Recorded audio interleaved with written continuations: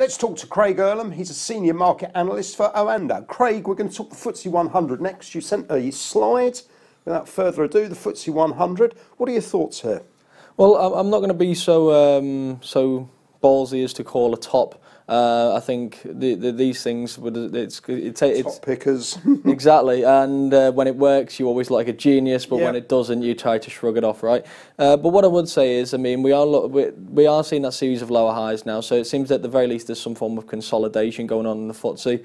I think the fact that we've seen a bit of a resurgence in the pound over the past few months has helped to drive this. We know that there's been this inverse correlation between the pound and the FTSE since the Brexit vote last year, largely driven by the size of the moves that we saw in the pound. And I think it's around 85% of profits generated by FTSE 100 companies are from outside the country, so it actually supports earnings.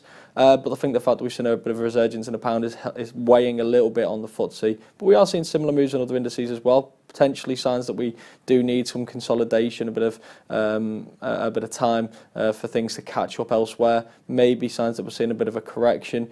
I think there's a few quite clear levels on this chart right now. I think a breakthrough 74.50 takes us back through that trend line, which would suggest that we're seeing a resurgence to the upside. 74.50 key support below the market. That's key resist. That looks like a notable resistance at the moment. 7,500 above that.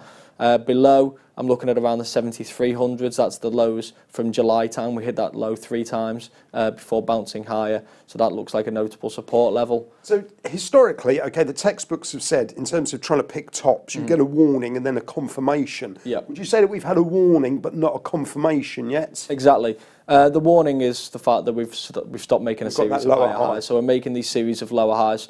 You could say the confirmation is 7,300. I'm not even convinced by that. For me, the confirmation actually is back at 7,100.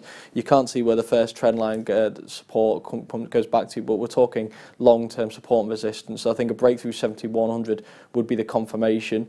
7,200 actually is the 200-day moving average as well. So you're seeing a break of short-term support, 200-day moving average and long-term support as well. So that would be the confirmation which I'd like to see, but I think we're a long way from that yet if we do actually see it. So some key chart points there for you to consider. Craig, thank you very much indeed.